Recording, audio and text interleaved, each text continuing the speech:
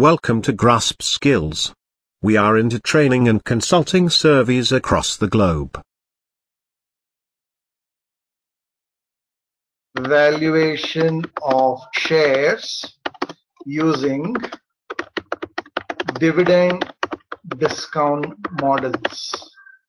So the background of this is that when you have a shareholder who has 10, 20, 50 shares, the only cash that he gets is when he gets a dividend from the company or at the end of the holding period when he sells the shares.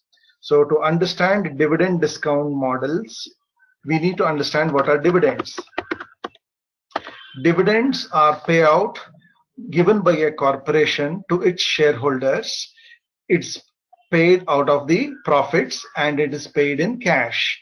So both things are required. A company should have profits and the company should have cash. Now let us suppose we have a company, I will say Microsoft, and it has paid, let us say, $20 dividend per share this year.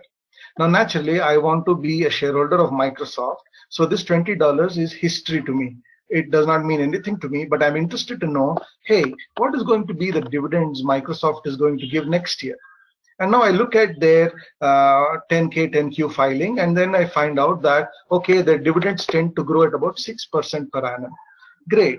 And for me to invest in a company like Microsoft means that I'm not putting that money in a fixed deposit, or I'm not putting that money in any other technology company, and I'm foregoing all other options and I'm investing that money in Microsoft. And now let us suppose I require a 12% return on investment to invest in Microsoft. So what is it that I'll be willing to pay to be a shareholder in Microsoft? That is given by a gentleman named Gordon and Shapiro. Gordon and Shapiro devised a model wherein my next year's dividend, I'm going to discount it. This formula that you see on the board is modeled on present value of growing perpetuity. Growing perpetuity. Wherein the present value of growing perpetuity is an amount which is growing at the rate of G, and we discount this cash to arrive at the present value of the growing perpetuity. So this model that Gordon Shapiro made is modeled on this. So now I can plug in the values 20 into 1.06. Why 1.06? Because something is growing by a factor of 6%. So it is 1.06. If something was decaying by a factor of say 8%, then I would have taken 0.92.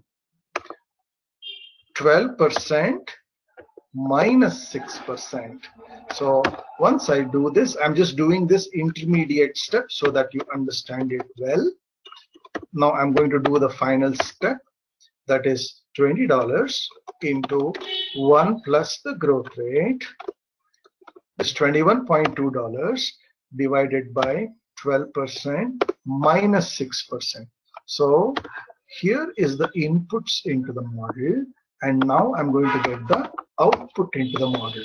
I'm going to get the output as $353 is what I'll be willing to pay for a share of Microsoft. I will compare this with the current market price.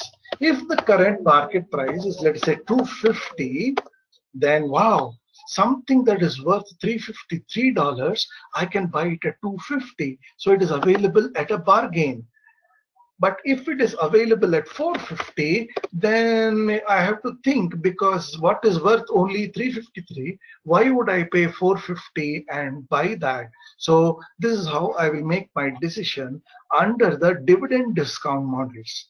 And there are a lot of methods that we can use in the dividend discount model. Here, the model that I used was called as constant growth model, wherein the dividends are growing constantly.